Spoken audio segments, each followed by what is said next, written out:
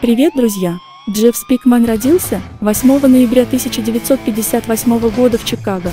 Джефф очень рано начал свою атлетическую карьеру. В школе он усердно тренировался в гимнастике и в прыжках с трамплина. К моменту окончания средней школы он проявил свой талант в прыжках с трамплина и удостоился звания чемпиона Америки. По окончании школы Джефф учился в Государственном колледже штата Миссури и закончил его с дипломами по психологии и биологии. Во время учебы в колледже Джефф начал свою карьеру в боевых искусствах и получил черный пояс в японском стиле карате годзюрю. В 1980 году Джеффу посоветовали, если он хочет сделать боевые искусства своей жизнью, то лучше ему переехать в Калифорнию, чтобы изучать американское кенпо-каратэ у Эда Паркера. Продав свою машину, Джефф отправился в Лос-Анджелес за своей мечтой. 2 года спустя Эд Паркер пригласил его присоединиться к 3 другим ученикам для тренировок в его доме в Пасадене. Это была группа лучших учеников. Эд Паркер был одним из пионеров боевых искусств в Америке и создателем системы американской кенпо-каратэ. Популярность Эда Паркера в Америке была настолько велика, что даже Элвис Пресли занимался у него кенпо-каратэ. Собрав вокруг себя группу единомышленников и фанатов своего дела, Эд Паркер систематизировал, буквально разложил по полочкам и уровням систему американского кемпо. Вплоть до самой своей смерти безустанно совершенствовал ее и создал первую американскую и первую международную организацию карате. Также был первым человеком на Западе, кто стал писать книги о боевых искусствах Востока. Вот у такого легендарного мастера Джефф и постигал всю эту непростую науку.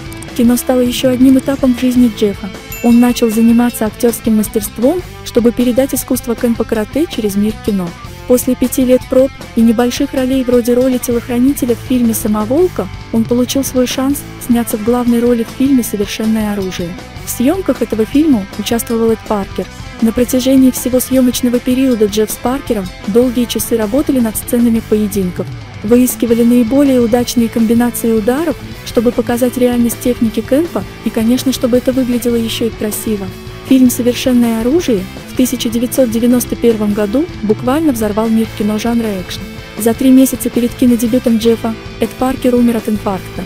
Создатели фильма посвятили его Эду Паркеру и духу кемпо. Следуя идее своего первого фильма, Джефф начал посещать другие клубы карате. С 2004 года актер перестал сниматься в кино и полностью посвятил себя делу развития кенпо-каратэ. Он является сертифицированным инструктором по тактической защите, обучает федеральных агентов, местные органы безопасности и специальные войска.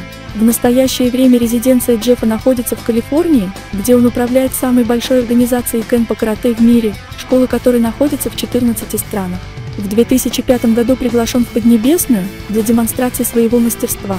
Многотысячная толпа китайцев, как обыкновенных зрителей, так и весьма искушенных в боевых искусствах, дружно рукоплескала американскому мастеру после его выступления.